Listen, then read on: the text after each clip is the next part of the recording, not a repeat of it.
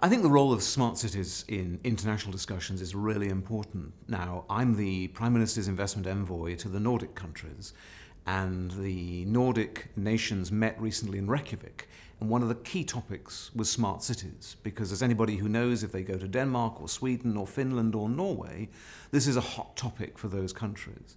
Now, what we're seeing is an increasing interest from those countries, as well as from China and India, in what exactly is happening in the UK, who the leaders are in the different technologies, and how they can engage with them. And I think what's encouraging is I see more and more of an international flavour to the way in which the associate members of the group are actually participating in projects around the world. I think the opportunity for wealth or sovereign funds is really important. I've had dealings recently with the Norwegians, and for 30 years they've quietly squirreled away their resources in terms of oil and gas. And that means they have, if you like, an important piggy bank that they can use for long-term projects. This long-term thinking is integral to smarter cities. If you look at the investment in Crossrail, it's really about having a digital rail service delivered, not just something that is complete and therefore will start becoming redundant in 10 or 15 years. It's delivering something that actually is repairing itself, able to provide the sensors and the technology that enables that railway to keep up to date. And that, in a sense, is what a smarter city should deliver. Long-term investment that's actually thinking about the life cycle of these assets, not just the short-term upfront investment.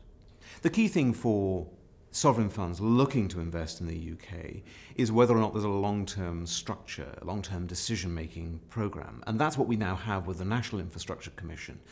In our dealings and our discussions, as different cities share experiences at the All Party Group, that long-term vision is really, really important.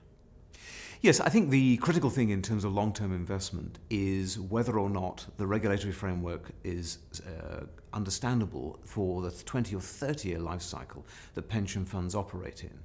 Infrastructure is a really good area for them to invest in because it has a long-term life cycle.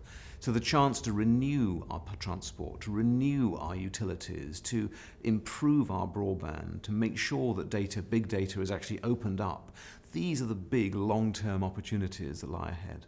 I've always taken the view that if we could make sure that our savings are invested in things that of themselves help improve our quality of life, it's got to be a win-win.